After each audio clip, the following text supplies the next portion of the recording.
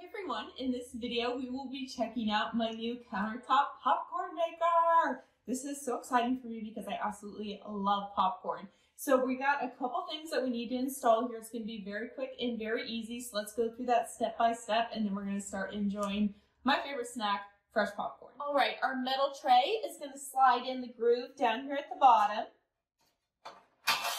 And our glass door is going to go into its pre-installed hinges on the side right here. And we have a magnetic clip right here to close the door with a great handle.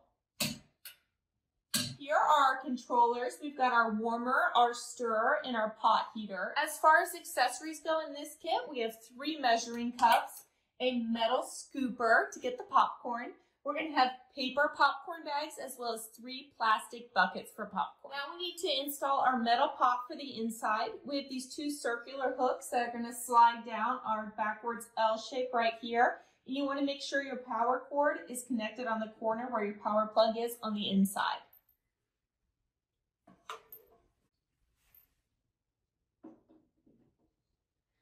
Okay, now to get started, we want to add 2 tablespoons of oil and add 4 ounces of popcorn kernels.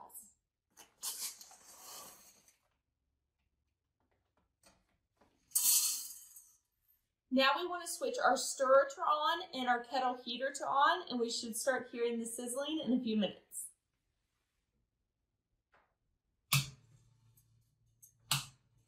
And then we want to switch our warming tray on. And we should see popcorn in about 3 to 4 minutes.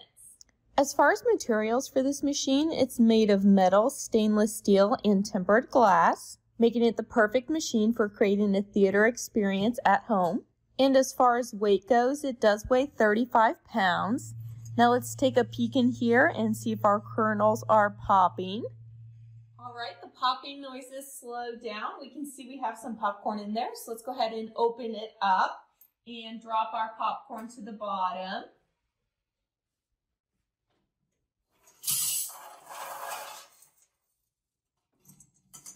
Now it's time for my favorite part, the taste test. So we've got a unique design with this popcorn machine. It utilizes stir-crazy stir-rod technology to ensure a larger yield of popcorn versus kettles without. So 8 ounces of kettle popped is 3 gallons of popcorn in minutes, which is up to a 99% blasting rate.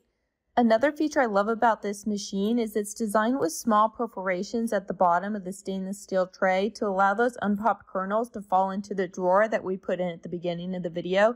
So as I'm snacking on my popcorn here, I'm not going to get any of those unpopped kernels.